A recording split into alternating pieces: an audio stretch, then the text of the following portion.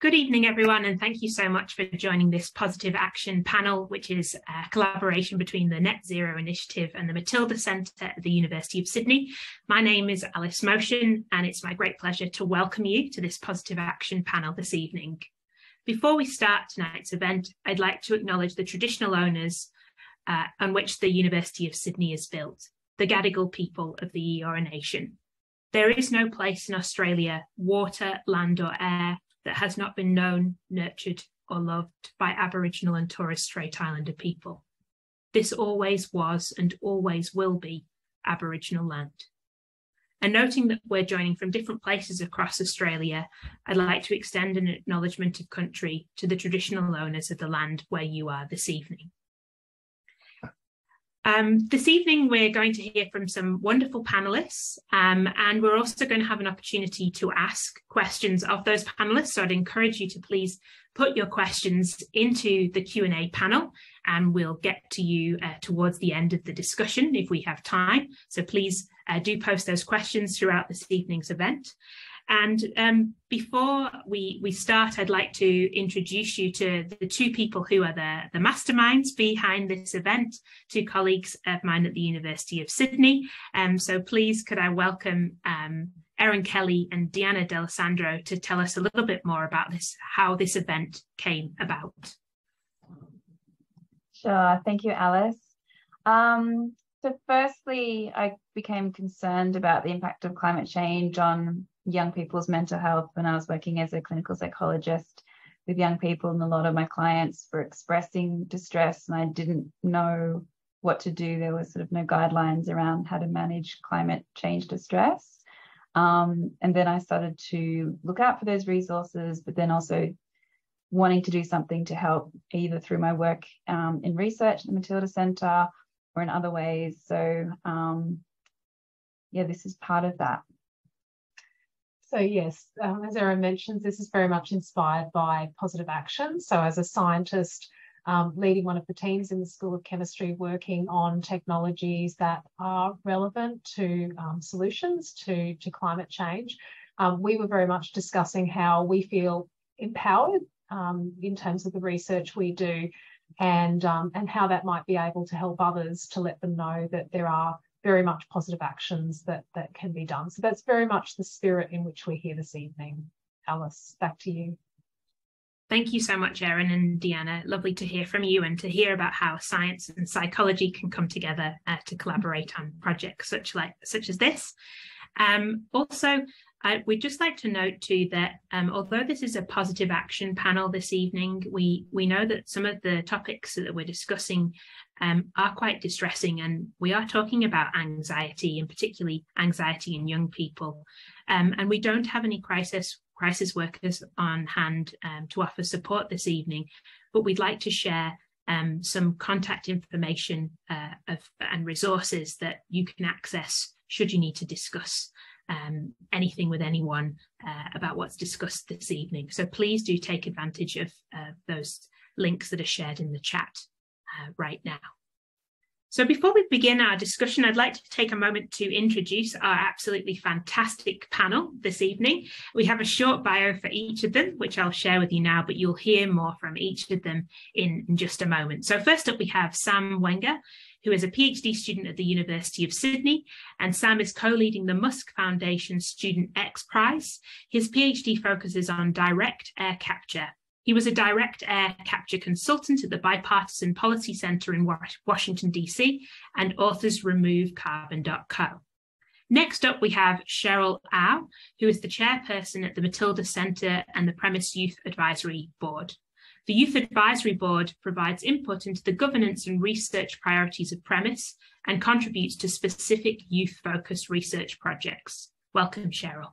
Next up, we have Dr. Susie Burke, who is a psychologist, researcher, writer, and climate change campaigner with a background in individual and couples therapy, group work, conflict resolution, disaster psychology, parenting issues, and environmental issues. Susie helps people to cope with and come to terms with climate change and disasters. So welcome, Susie. Next up, we have Carol Ride, who is a psychologist and founder of Psychology for a Safe Climate. She has worked as a therapist and trainer for more than 30 years and has been involved in the climate movement since 2006, helping to form a local community climate action group. Her shift to work in the field of climate change as a psychologist and activist is motivated by the urgent need to contribute to engaging and supporting people in responding to the unfolding climate crisis. Welcome, Carol. And last but by no means least, we have Louise Shepherd, who is a clinical psychologist with 25 years of experience. She was introduced to acceptance and commitment therapy, also known as ACT, in 2004 and became a peer-reviewed trainer in 2012. Louise works as a therapist, supervisor, trainer and executive coach and is the director of the Sydney ACT Centre. Being a mum is what drives her commitment to climate action.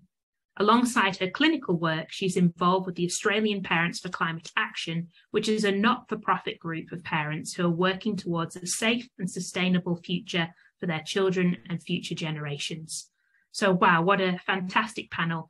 We're delighted to welcome you all this evening. We're very lucky that we're going to hear from you today, and I'm sure this is going to be a fantastic session.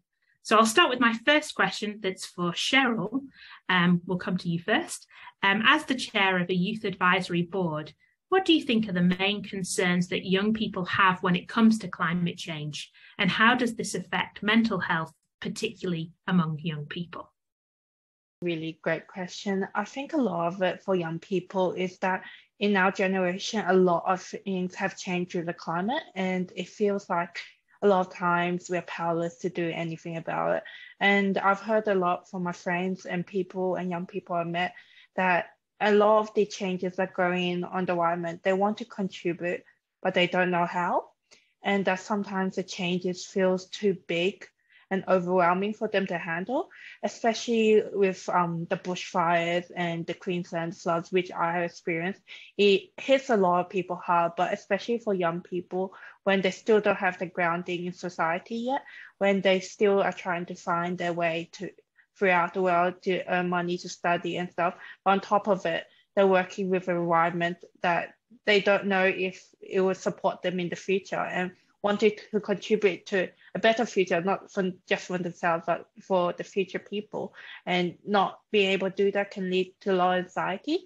But I also think on the flip side, it's really allowed for young people to be aware of a lot of things going in our world and wanting to be proactive and to change. So I think there's pros and cons, and having a way to be able to make change, like this forum, where as a young person, I can speak about my experiences and work with people who are making those changes. A great opportunity for young people to feel more in control of the future and take care of the environment and, take charge of their mental health. Thank you so much, Cheryl. And I think, in your role with the Matilda Centre as chair of the Youth Advisory Board, it's great to hear that voice is being heard in many conversations. So thank you for all that you do. Sam, we might come to you next. So you're a PhD student. I think you're working in the School of Chemistry. And I'd really like to know, how did you become interested in carbon removal technologies? And I introduced you as somebody who's worked in direct air capture, but what does that actually mean? So I'll start with the second question first. So direct air capture is actually a form of carbon removal. There's plenty of ways to remove carbon dioxide from the atmosphere. Kind of the most straightforward are planting trees, enhancing coastal blue carbon, things like that. Direct air capture is an engineered solution in which we can use materials that are highly absorbent for capturing CO2, and we can capture large volumes of CO2 at scale. And the way that I kind of got involved with this is in 2018, an IPCC report came out, and it suggested that even with large scale efforts to mitigate emissions, that we need to start capturing about 10 to 20 billion tons of CO2 out of the air by 2050, which is a huge effort. And one of my professors at my master's, he told me that really there's only a few thousand people that are working on this at the moment. And I saw an opportunity to make an impact. And so I reached out to Deanna And now I'm one of Deanna's PhD students in the School of Chemistry, working to make materials that can capture CO2. Thanks, Sam. And I think Deanna and all of us are delighted that you reached out. It's great to have such fantastic scientists working on this research. Susie, we might come to you next. As we heard from your introduction, you have many hats, as most of the folks here on the panel do today. Firstly, I'd like to ask you, what does being a climate change campaigner involve? And then secondly, in your practice as a psychologist, how do you help people to cope with and come to terms with climate change and disasters? Could you share a little bit of that with us, please? Sure, thank you. Climate change campaigner. Well, I suppose it covers a whole lot of things. So it covers being an activist and doing, direct action with community groups, to protest coal-fired power stations and getting out into the shipping lanes in Newcastle and stopping the coal ships and things like that.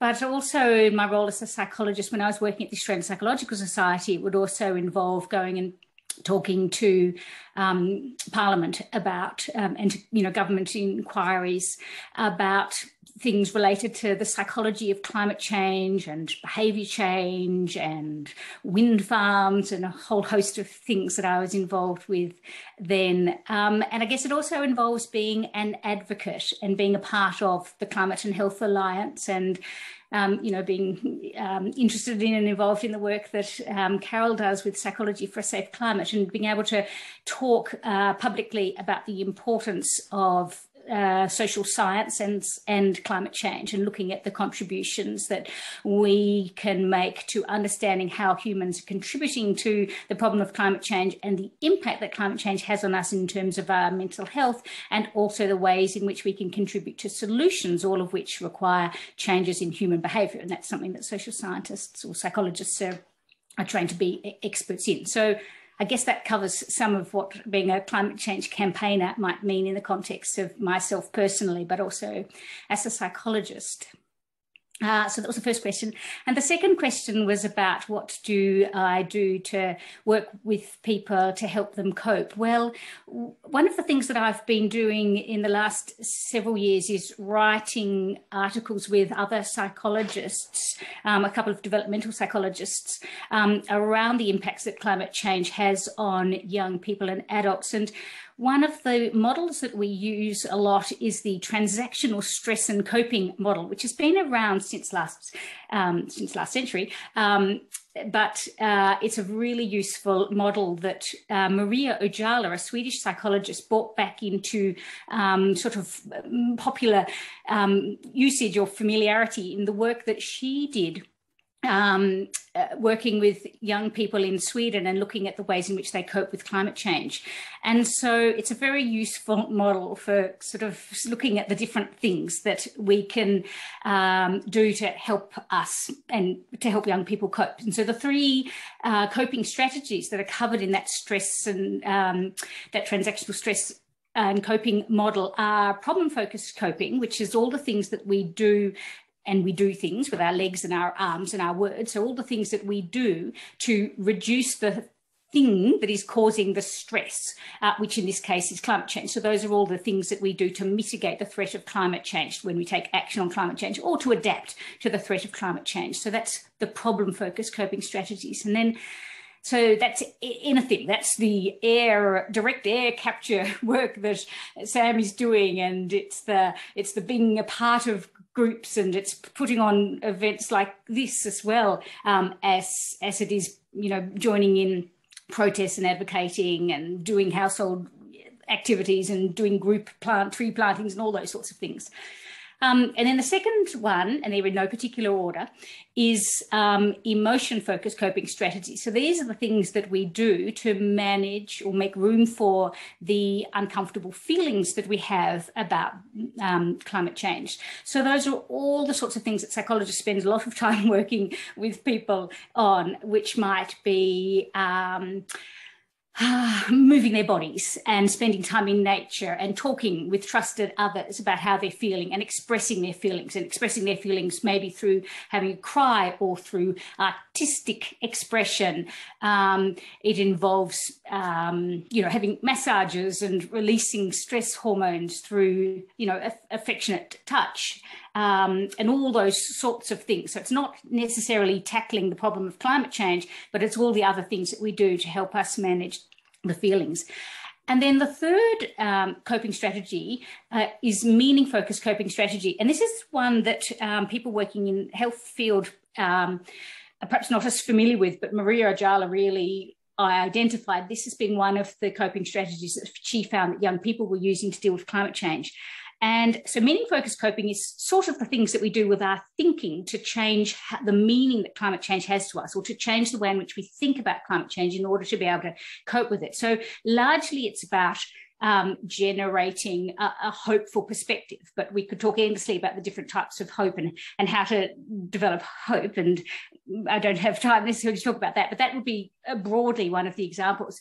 But the three main strategies that Maria identified that young people were using were, one, noticing how many other people around the world are caring about this problem that you also care about, and taking heart from the fact that, billions of people around the world care deeply about climate change or are actively working to do something about it. So that's one of the strategies. And another one is thinking about how really big problems, like slavery and apartheid and women not having the vote and things like that, have been tackled historically, and how change has happened through history, and taking heart from realising that humans have always confronted these enormous challenges that at the time when they were in the middle of it felt insurmountable, but through the dogged, persistent efforts of people all over the world, change happened. And that's a sort of a hopeful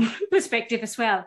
And the third one is thinking about some of the benefits of a zero carbon world, for example. And so being able to not just think about climate change and taking action on climate change as being, suffering and deprivation, but to be imagining the world that we can create and the benefits that we will reap from a world where we're more interconnected and we're better at sharing and cooperating and sharing resources, and where we're more involved in active transport, eating lower on the food chain, all those sorts of things, and being able to see that a better world is possible through concerted efforts to tackle climate change.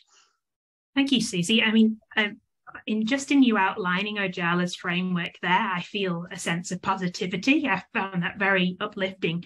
And noting that we have some other folks to get to, I just wanted to ask you another question on the back of that. How do you balance how much time you're spending on each of those three areas? Like, how do you keep that in check so that you're balancing the meaning, the problem focused, and the emotional aspects? Is there a way we can reflect on that ourselves, or get guidance from our friends or family, or do we need more professional help in that context? Oh, no one's ever asked that question. That's such an interesting question. I did run a workshop a little while ago where I said, write them up on the fridge. And then if you're feeling really stressed, look at the three coping strategies and go, I forgot to do emotion-focused coping, so now I need to get to work on some of them. So I don't have a particular answer for that, but it certainly is helpful to be being mindful of all three, because they're all really legitimate, valuable strategies. Thank you, Susie. We'll go to Carol next. Carol, I'd love to ask, what led you to start up Psychology for a Safe Climate? And could you tell us a little bit more about what your organisation does? Thanks very much, Alice. We started the group because I was working as a climate activist in the community, and people started asking questions when they knew I was a psychologist, saying, how can you help us understand why people are in denial about climate change? So it started off around that territory, and then we formed a group of people who were interested to collectively, as psychologists and psychotherapists, to work together. And Susie helped us get together the first time. When we decided to work together to help people with this issue. And also we started moving into a different territory, which was supporting people emotionally who are working as climate activists. And as they were feeling greatly frustrated and inclined to perhaps become very despairing or to overwork and become burnt out, we also started working with those who were working on solutions as policymakers, as scientists, researchers, and started working with them as groups in organisations to help them express the weight of the work they were doing, the distress they were feeling when policy was not shifting in the direction that they knew it needed to move in, and to help them connect with their peers around the feelings that they were carrying around their work. And that helped build cohesiveness between the people working together, and it helped people reach out to each other if they were needing support rather than sort of working in silos. And then the third area that we gradually started working in was supporting people who are working as therapists to actually deal with their engagement with climate change, because we knew that people were seeking out support from psychotherapists and psychologists, and there wasn't really confidence expressed by those people in supporting people. Sometimes the therapists weren't engaged themselves, so they were not sympathetic to the problems that people were bringing along, and some were just feeling out of their depth. So we've started working to provide support to therapists through professional development to help them deepen their engagement with climate change, form connections with each other, and engage and discuss together how to best support people, whether they're young people or older people.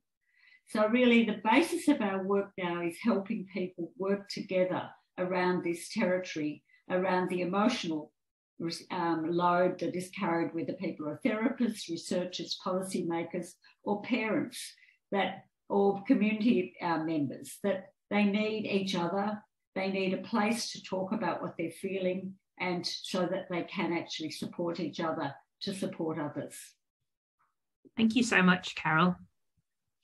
Louise, we'll come to you next, and I have questions in a couple of parts for you. So I mentioned in your introduction that you are the director of the Sydney ACT Centre. Would you be able to share with us, for those of us who aren't as familiar as you and your colleagues perhaps, what is acceptance and commitment therapy, and how can this be used to help manage climate distress or anxiety? Sure. So ACT is an approach which is very much focused on the two parts of it. The acceptance part is very much about how we can handle the thoughts and feelings that we have in a way that's more effective, so that we're not so pushed around by our thoughts and feelings. And that comes through sort of mindfulness skills. It comes through being able to step back and notice thinking rather than be quite so consumed and buy into a lot of the sort of stories that we might have about things going on around us. And the commitment part is very much about living a values-based life. So it's very much about working out what's important to you. So big kind of questions like, how do you want to spend the time that you have on this planet? Being able to really think about what makes a meaningful and fulfilling life.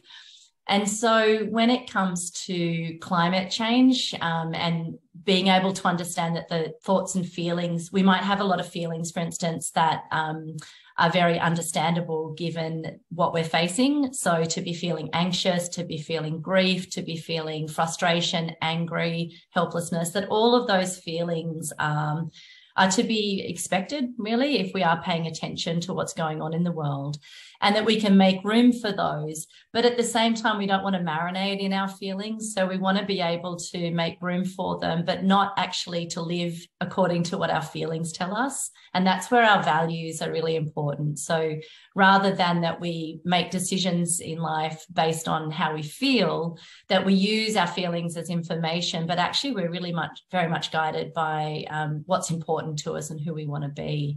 And so feeling anxious about the state of the world. We want to make room for that. We want to acknowledge it. We want to notice all the thoughts and feelings that we might be having. And then we want to think about, well, what are the kinds of values that matter? Like, I want to be curious, or I want to contribute. And so then we can think about, what can I do with my mouth, with my hands, with my feet, that line up with those values, and set goals that kind of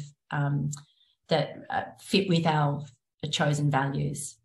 Hopefully that kind of sums it up.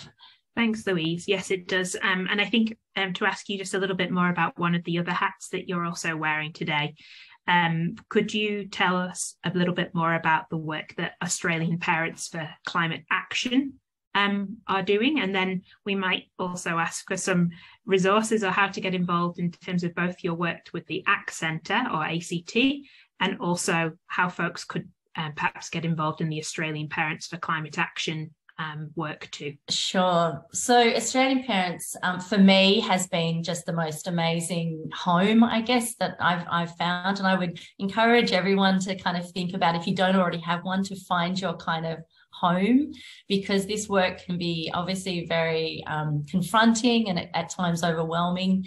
And I stumbled into Australian Parents. I can't even remember exactly, but I think I found it on Facebook. And it's basically, it's a non-partisan group. It's very much about people being able to come together, people who care about children and the future. You don't have to be a parent. There's plenty of parents, carers, grandparents. And really, it's a place where people can come and learn about climate change, where they can take action, and also where they can find support.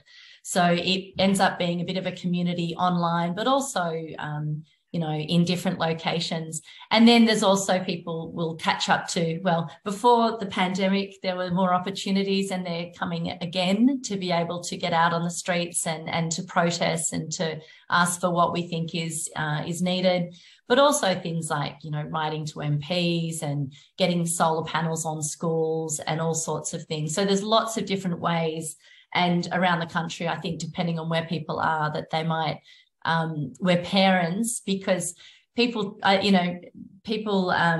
look to parents, how do I put it? Like, everyone loves their kids, right? Or everyone loves their grandkids, or their children that they care for.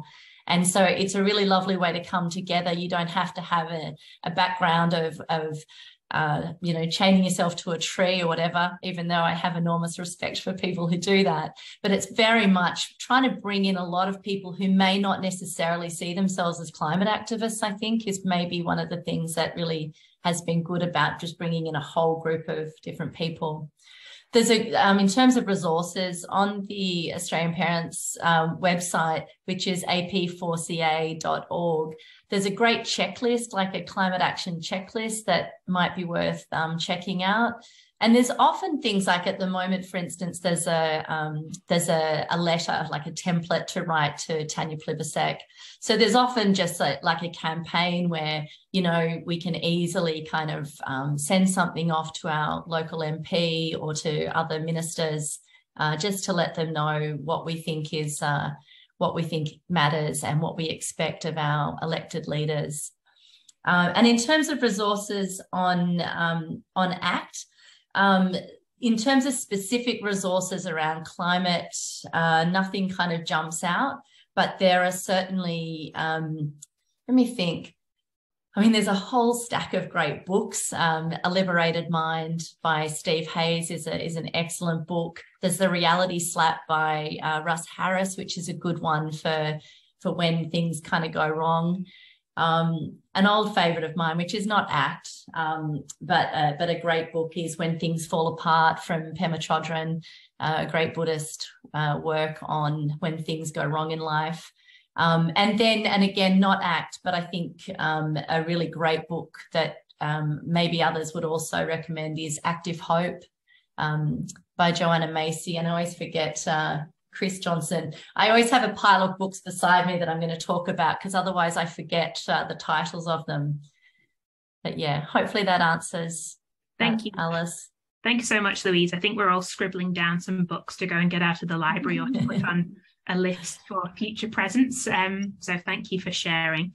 We're now actually going to hear, we've got our wonderful panelists here, but we've also got some pre-recorded messages from two special people that we'll hear from now. So we're going to hear from Corey Tutt, who's the CEO and founder of Deadly Science, and also from Professor Emma Johnston, who's our Deputy Vice-Chancellor Research and was the lead author of the recent State of the Environment report. And both Corey and Emma have recorded a message for us. So I think we will hear from them in just a moment before we come back to the panel. Yami you mob, Corey Tutt here from Deadly Science, and I'm here at the Matilda Centre on Gadigal country of the Aurora Nation. And as Aboriginal and Torres Strait Islander people, our people are the first scientists, but we're also the first care as a country.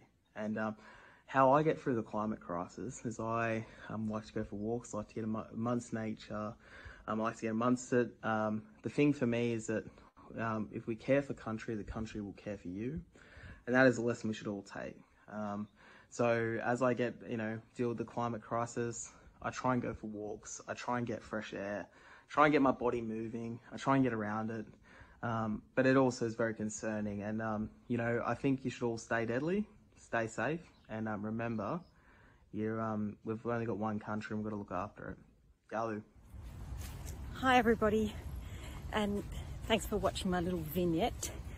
I'm no expert psychologist, but here are some hot tips for how I deal with climate anxiety. First of all, active transport, as I'm doing now, to get to an event. Good for your mind, good for your body, good for climate. Eating less meat, red meat in particular, good for the body, good for the mind, and good for the climate. Advocacy, very good for the mind. Pretty good for the body, I think. I'm not sure about that one, but definitely good for the climate. And finally, active restoration. There are so many parts of Australia, our biodiversity, that have been neglected or destroyed, and getting your hands dirty and replanting or even weeding in marine environments, if you've got the right support, can be a really constructive thing to do. And again, good for your mind, good for your body, and good for the climate. And look at this stunning sunset.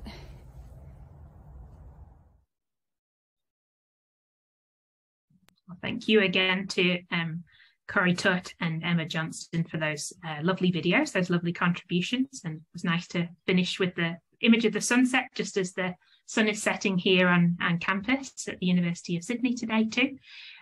We might jump off those videos. I think I'd like to come to Sam and Cheryl first, actually. So Emma and Corey both shared some of their strategies for dealing with climate anxiety. And I think they actually probably touched on some of the psychological strategies that Susie and Louise mentioned in the descriptions that they gave there too. But perhaps we'll start with you first, Sam.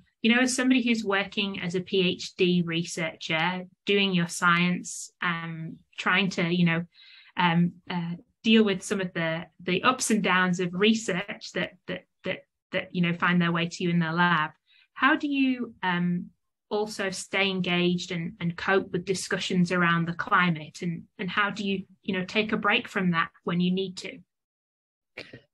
It's a really tough question because obviously it's a challenge that just it's not going away anytime soon. And so obviously it takes up a lot of my mental capacity. I go to work, I think about this.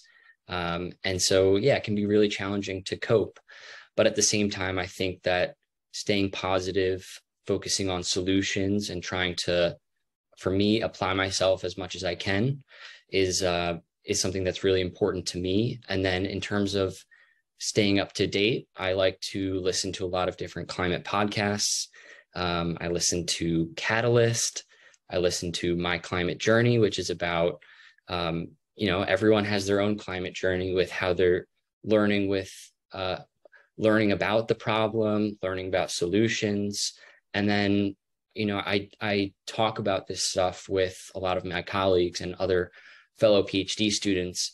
And something that makes me feel good and keeps me positive is the fact that all of us who are working on climate solutions tend to be very positive people, very solution-oriented people.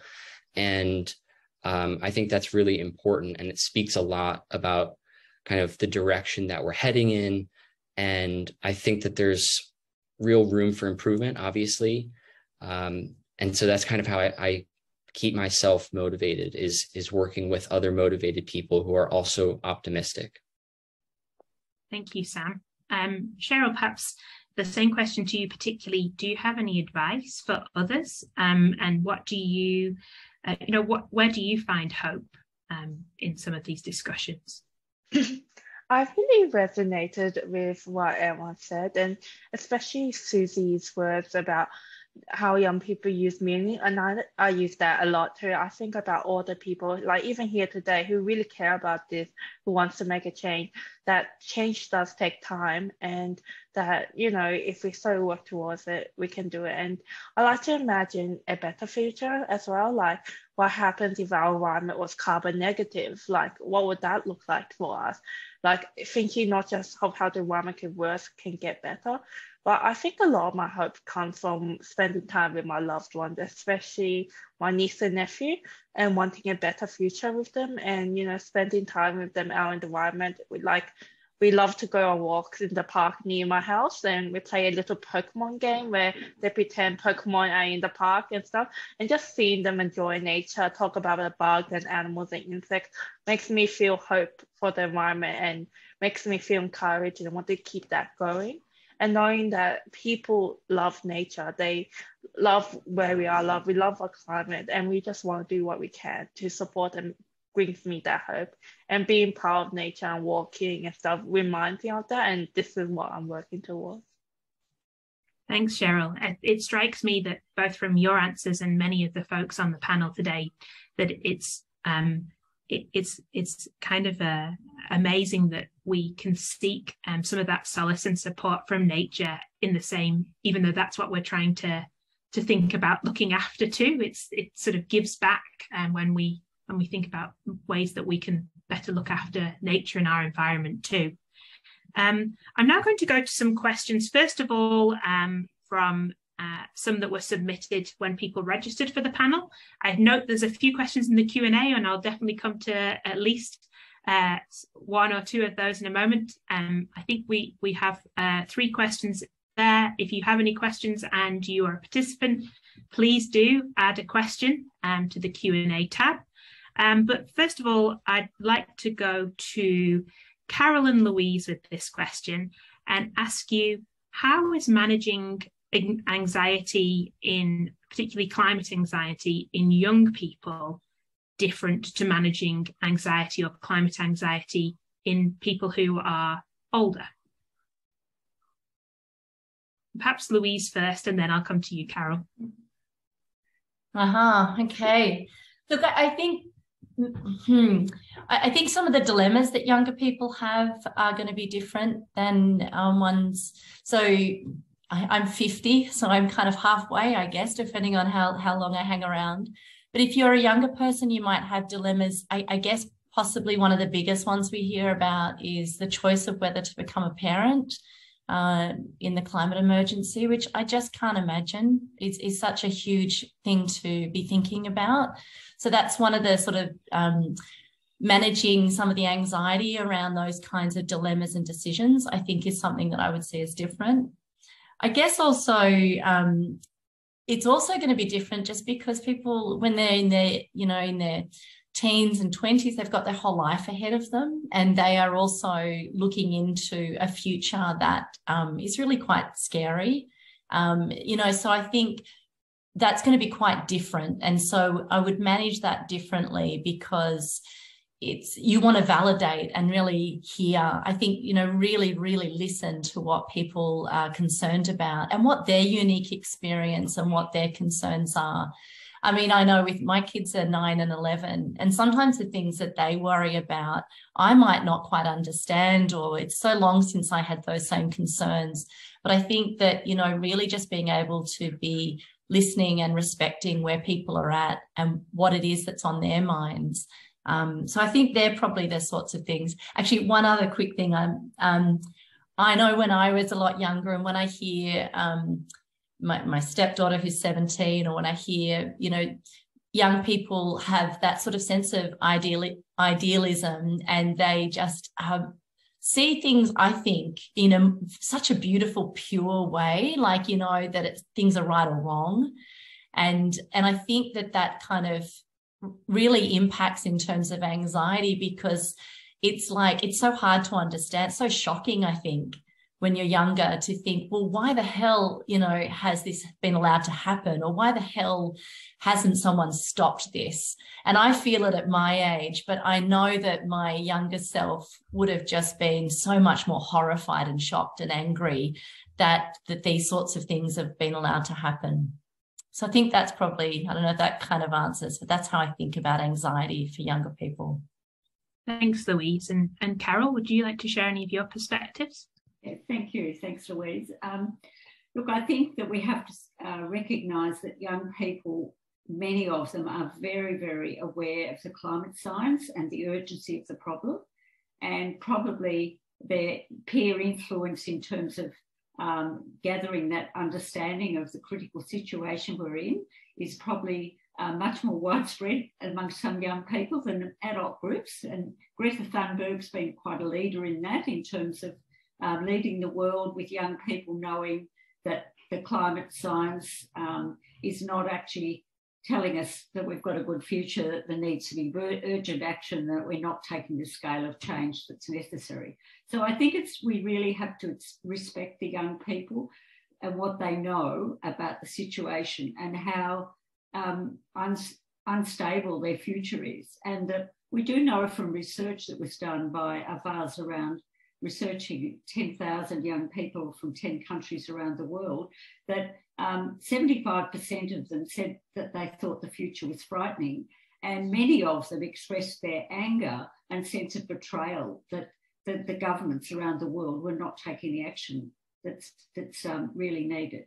Now, we know that some adults feel like that, but I think young people are very much onto it. Their peer influence and peer knowledge is really maybe a long way ahead of some adults. So we need to be very respectful of that.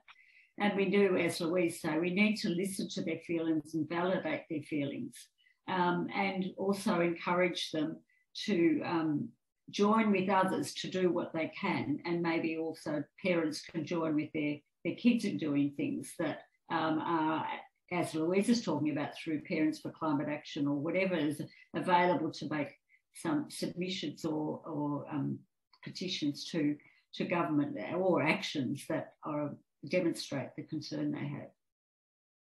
Thank you so much, Carol. I think we'll go to one of our questions in the Q&A. There's a few in here from Noni. I should also say that the last question was from Angela in New South Wales. So thank you for that question, Angela.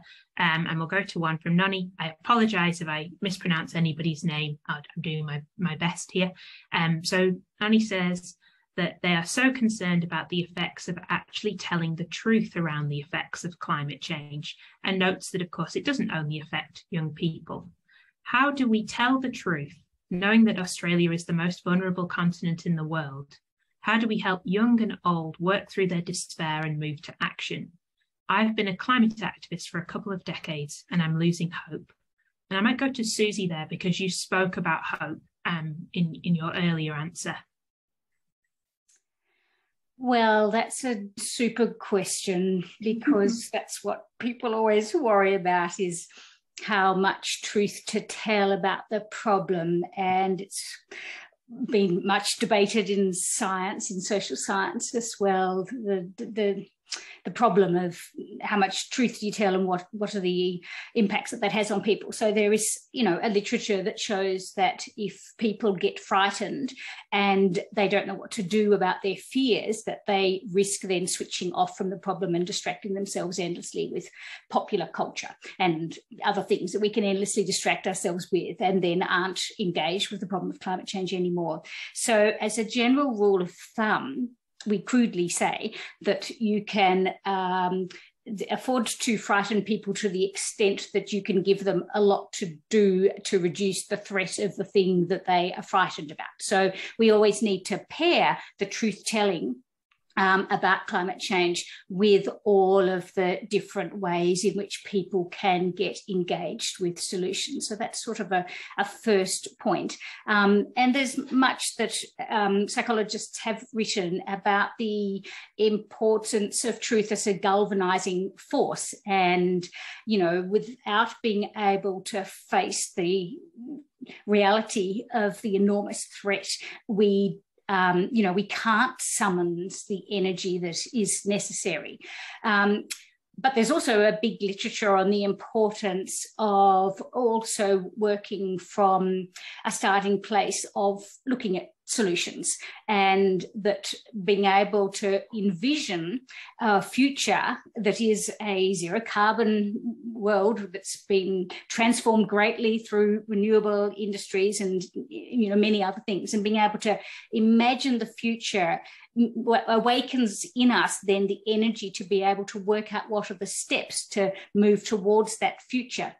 And so that's about picturing a future that you desire. So you might start from a place of being aware of the truth or the reality of the threat. But by imagining the future that we want to work towards, that's critically important. That's part of that meaning-focused coping. Then we can start to take the steps towards doing something about it. And that's what the definition of active hope is. Thanks, Susie. And it strikes me that that's also an important message for folks who are communicating the climate emergency too, to balance some of those aspects there in truth-telling, but also combining some of those rather scary truths with opportunities for people to make change or to contribute to activism or other projects that can help have a positive social impact for climate change too. So there's a lot to think about there. I think you've partly answered a question from Carmen there, but I might jump off this idea of imagining a better future. So Carmen in New South Wales asks, what's the role of imagining better futures in alleviating climate and anxiety and empowering social action? And I might just go to Louise there and see if you have anything to add to Susie's point about this imagined futures. Yeah, so I think it's a really good question. I come back to this idea that if you can't see it, you can't be it. So, you know, if we want to, it's that working towards something, right? Like Susie's talking about. So I do think that that's really important. I don't think that, you know, feeling hopeful isn't going to save us, but actively doing things as though, you know, like if we get into a very pessimistic mindset, we might just all sit at home and watch Netflix and drink a hell of a lot and do nothing. And that's going to do none of us any good. And I think it was actually Sir David Attenborough, I think I heard in a podcast a couple of years ago talking about, you know, almost like the moral obligation we have.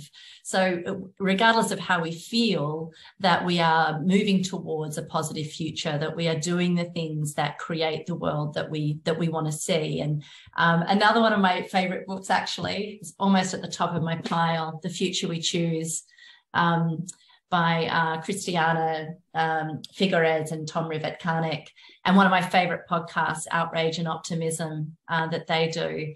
So I think imagining that positive future is really important. Our minds naturally go to problems. So, you know, language came about by trying to, you know, stay safe, not get eaten by wild animals, and stay in a tribe and so forth. But if we can focus, like actively go out, whether it be a gratitude journal, whether it be that we search for news that is actually more positive, that we read about, you know, places that are doing really amazing things, like in Wales, where they have a minister, what's the title?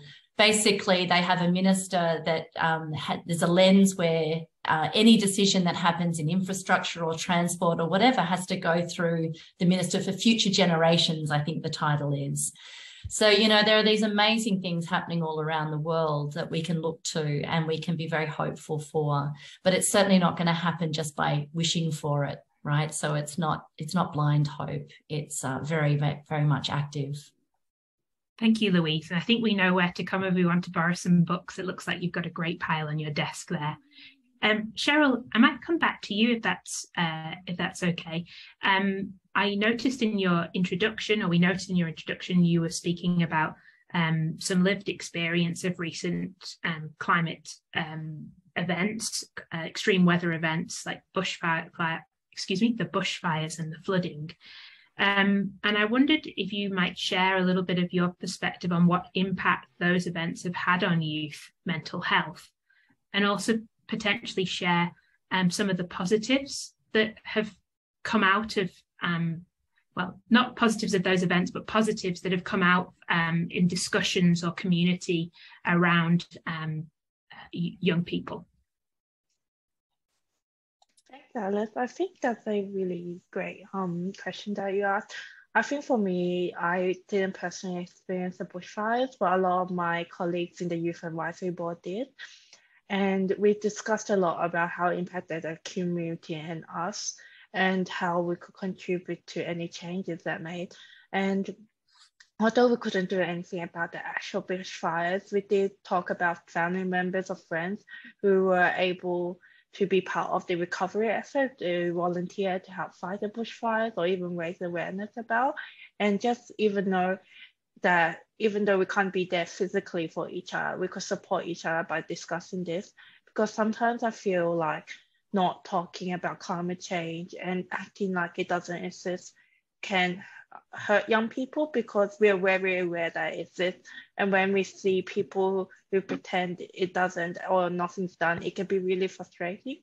So having an avenue to talk about it and having actions to protectively take care of the environment was really helpful for us. During the Queensland floods, which I experienced, I just happened to move to Queensland and the flooding came. So that was a rather interesting experience. Although the floods were bad for my mental health, it actually made me review my life a bit, because when you're in lockdown in your house because of all the flooding, you really realize what's the important things in your life, what values you want to carry. And I think that gave me perspective on how I want to go with my life, like who do I want to interact with, what type of work I want to do. And that's kind of the reason why I am here today, because I'm like, in my time, I really want to make a difference to the future for young people and everyone who's on this earth today, and, you know, help the environment. And being part of this and showing my friends and other young people that this opportunity is real, there's other people who is out there fighting with us, that, you know, everyone from all generations can contribute, has been really helpful and has given hope to some of my friends who are looking to find jobs in this area or volunteering in this area, and know that, you know, that there are advisory boards, that their program, that work we can actually do. Like here, Sam's doing PhD, you know, to look at carbon emissions and how we can get objects to absorb them. Like, these are all real avenues that we can take action for. So I think that's the impact it has on youth mental health. Like, it can impact us during that moment and we might not feel the best, but afterwards it gives us a time to reflect and go, hey, maybe I can be part of the change and use this not to bring me down, but improve my health and make it better, not just for me, but for everyone else. Thank you so much, Cheryl. What a wonderful answer. Sam, I'm going to come to you next with a slightly modified version of a question from Pradeep in New South Wales. So Pradeep asks, what different strategies could we use to advocate the main climate issues better? And I wondered if you, as a scientist, could comment on, you know, how well are scientists doing at this? Or what could we as scientists do better to try and advocate for climate issues in a more effective way? I think it goes back to the point that Susie made, which is that focusing on positive action and positive solutions is really motivating. And when you think about the future that's possible, I think that makes politicians better understand, you know, why they should take action. You can imagine a future with a more stable climate, healthier ecosystems, but beyond that, abundant clean energy, you know, access to clean transportation and livable cities. These are all things that would drastically improve everyone's quality of life. And I think focusing on how climate solutions can have impacts on health and quality of life beyond just the climate is a real motivator. And so I think that translating our solutions, the ones that we're working on in the lab, into how they affect everyone's day-to-day lives, I think that's a big motivator. Thanks so much, Sam. I'm going to squeeze one more question in. I know we're getting very close to the hour, but we have a question from Amanda in New South Wales, and this one's to Susie, first of all. Could you share with us what you think the role of climate activism is as a strategy for managing climate anxiety? Well, it's a good example of problem-focused scoping, so it gets a tick in that respect. But also, importantly, it's a way of being able to join with big groups of people. And one of the things that we know from the literature is that when people just focus on individual or household level action around climate change, there's it engages them as somebody who cares about the environment. But the problem with it is that it can often lead to a feeling of helplessness and hopelessness because it's overwhelming and one person can't possibly do something about it. And anyway, somebody I read once said, and anyhow, a narcissistic focus on the self is never a healthy thing to have.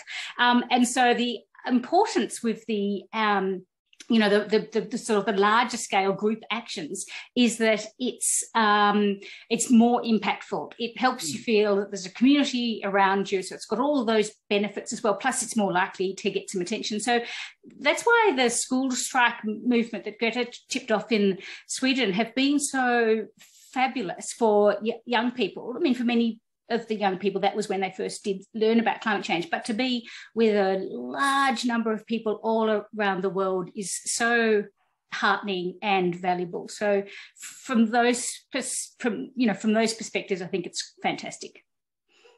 Thank you so much, Susie. And I'm really sad that that's actually all we've got time for today. This hour seems to have really passed so quickly, thanks to the generosity of the contributions of our panel and the fantastic questions from those of you who've joined today. And really, I think tonight has been in part about community, building community around some of these really challenging issues and discussions. So thank you for joining this community this evening. And for those of you who are watching this on the Matilda Centre YouTube channel in the future, we say hello to you too. Apologies to anyone who didn't get their questions answered today. We will do our best to answer you if you have a chance to get in touch with us via email at the Matilda Centre. And there's also links up on the webpage too. And we will also would just like to say that we'd like to share those support numbers again, and links that we shared at the top of today's discussion. For anybody who has been impacted by any of the discussions today, please take care of yourself and do reach out for some help if you are experiencing any distress. And with that, I would just like to say thank you so much for participating in tonight's Youth Mental Health Forum. Excuse me. It's been wonderful to have you here. We would love it if you could take a moment to complete a survey that's going to pop up once we've ended this Zoom webinar. But thank you so much for joining us. It's been lovely to be here with you, and have a wonderful evening.